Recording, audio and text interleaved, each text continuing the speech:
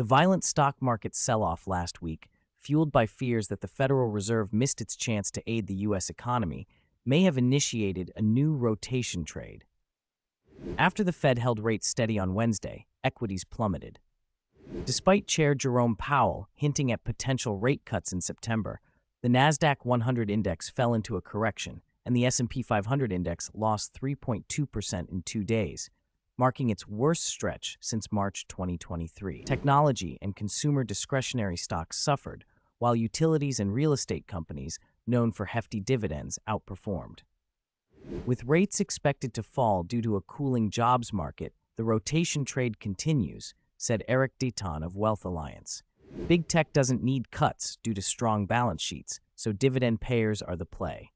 Investors poured nearly $1 billion into real estate and utility sector ETFs last week, compared to $300 million into tech ETFs. With anticipated rate cuts and falling treasury yields, investors preferred dividend-paying, lower volatility stocks. Both the 10-year and 2-year treasury yields dipped below 4% last week. August and September, historically challenging months for the market, loom ahead. Volatility is rising, with the VIX reaching 29.66 on Friday.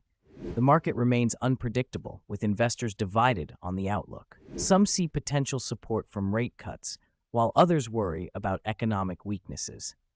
Don't forget to like, subscribe, and hit the bell icon for more updates and insights on navigating the ever-changing market landscape.